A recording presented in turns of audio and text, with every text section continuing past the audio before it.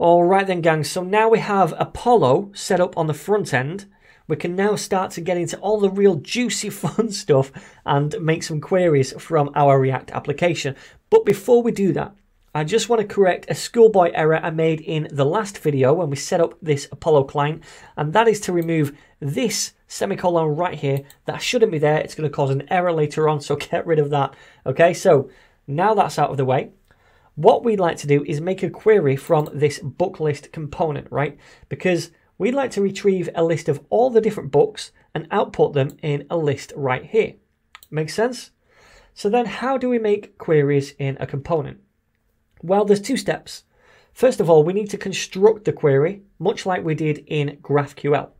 Then we take that query and we bind it to the component so that inside the component, we have access to all the data that comes back from the query. So let's take this one step at a time and do the first step, which is constructing the query. Now, like I said many times before, GraphQL query language is not JavaScript. It looks like JavaScript, but it's not. So when we construct it, we need the help of another package to help parse it, all right? We need to parse our query so then we can make them. So the way we do this is by importing something up here, and we're going to import GQL from, and it's going to be from Apollo-boost. All right, sweet. So now we have that, we can create our query. I'm going to store this query in a constant, and we'll call it get books query. That makes sense, right? Since we're getting all the books. And we set that equal to GQL, which we imported here. Then after that, we place the query directly after it. Okay, no space, directly after it. But it has to be within a template string, which are the little ticks like that. That key is below the escape button on my keyboard. So we do the ticks, the back ticks, and then we do our query. So open the curly braces. Then the query we want to make is for the books, all the books. Then from each book, we want the name and we want the ID of the book, for example. So this should look awfully familiar because these are the kind of queries that we were making in GraphQL before, right? Only this time we're embedding them in the template string right here and putting them after GQL, all right? Then we're storing that inside this get books query. So that's the first step done. We have now made this query or constructed this query. The second thing we need to do is bind this query to this component right here so that we can access the data that comes back from this query. So how do we do that? Well, again, it's pretty simple, but we do need the help of another package. So this time I'm going to import GraphQL from React-Apollo. Remember, this React Apollo package right here is the one that helps us to bind Apollo to React, all right? So this is always to do with kind of gluing stuff together, if you like. So what we're going to do to bind or to glue this query to this component is use this thing we just imported, right? And we're going to use it right at the bottom when we export this component. So let's paste it there, and it's a function. And as a parameter, it takes in the query we want to bind to this component, which is this getBooks query. So let's copy that dude and paste it right here.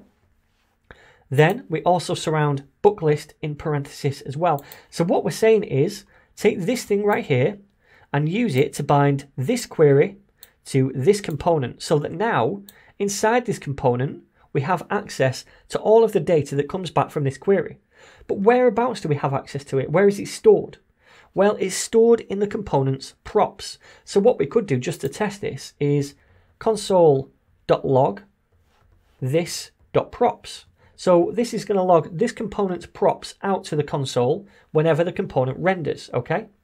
So let's give this a whirl, and fair warning, this is probably not going to work first time round, and I'll explain why in a minute. But let's just make sure our application is running. Yes, it is. You need to run npm start to do that, remember? So just to be safe, we'll refresh, inspect to go into the console. Let's zoom in, and whoa, we have some errors, right then. So it's saying here basically that it's failed to fetch the data from the server. And the reason is because of access control allow origin, right? So basically, by default, our server, our GraphQL server, is not accepting requests from another server. Remember, these two are coming from different servers. The front end and the back end over here are coming from different servers, right? So what we need to do is install something on our Express GraphQL server over here that allows requests from other servers, essentially. And that package is called cores. So let us open up the code and open up the server file and check out package.json. Right now it's not installed, so let's go over to the server side stuff over here, cancel out of this process, yep, and say npm install cores. And again, you might need to pass through the save flag like so, okay? All right, so now we can open up app.js and we can require that over here. We can say const cores is going to be equal to require cores, and we're going to use this for our application. So underneath here, we'll just make a little comment that says allow cross origin requests. And then underneath we'll say app.use cores, like so. All right then, so let's now save this and restart the server. So we'll say node-mon app.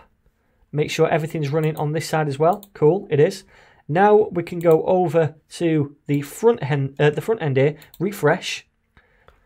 And you're going to see we have two objects logged to the console here, right? So this is the props object each time around.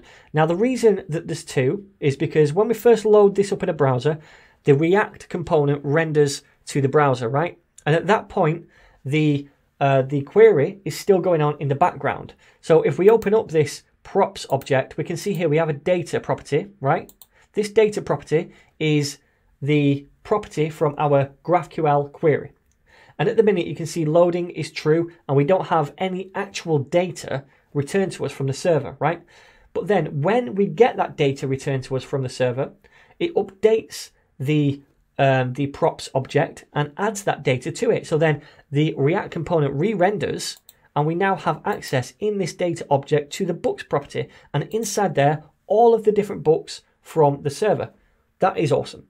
So all of those books now are attached to this data property inside the props of this React component. Therefore, we can use them to output the data to the screen, which we'll do in the very next tutorial.